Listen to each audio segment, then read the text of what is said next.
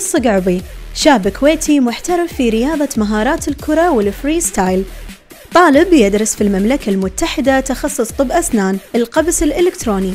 التقت فيه وتعرفت على هذه الرياضة وأهم إنجازاته فيها. رياضة الفري ستايل هي رياضة وهي فن. هي رياضة أنها تتطلب مجهود عضلي، وأيضا هي فن، وهذا الشيء مو بديهي أن الواحد يعبر عن ذاته ومشاعره من خلال الحركات اللي هو يسويها كلوحة فنية.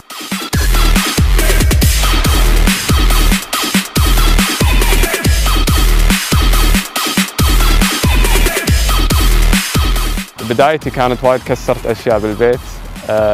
في كان موقف يضحك، كنت قاعد أحاول أصور فيديو حق حركة جديدة.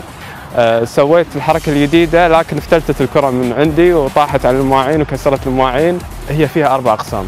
قسم الجراند موفز واحد من ال4 أقسام.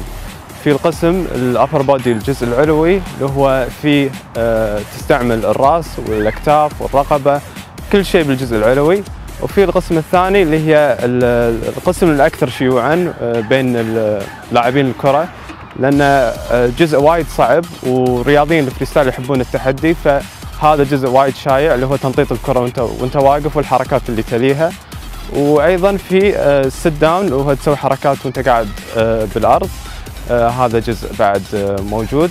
وفي جزء جديد وهو جزء خامس، هو يتضمن حركات بهلوانية مع الكرة. علمتني هذه الرياضة أن الشيء اللي ما أقدر أنا أسويه اليوم مع الوقت والتكرار والديديكيشن أن أقدر أوصل حق الشيء اللي أنا أبي أوصل له.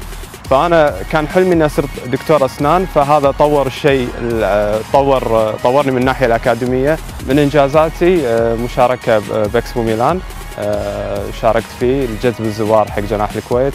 وأيضاً من الأشياء اللي أنا أنجزتها أني نظمت اليوم العالمي حق الفري ستايل بالكويت. حصلت على ثاني أفضل موهبة على مستوى المملكة المتحدة، وهذا يعني شيء يعني أعتز فيه وافتخر فيه، وتم تكريمي يعني من قبل المملكة المتحدة.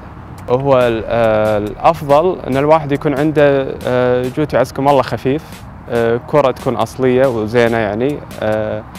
هذا أشياء تفضل، بس ما تمنع أن الواحد يكون عنده على أساس أنه تساعده، لكن كبداية كل واحد يحتاج كرة، يعني حتى الواحد اللي بيلعب حافي يقدر يلعب حافي يعني.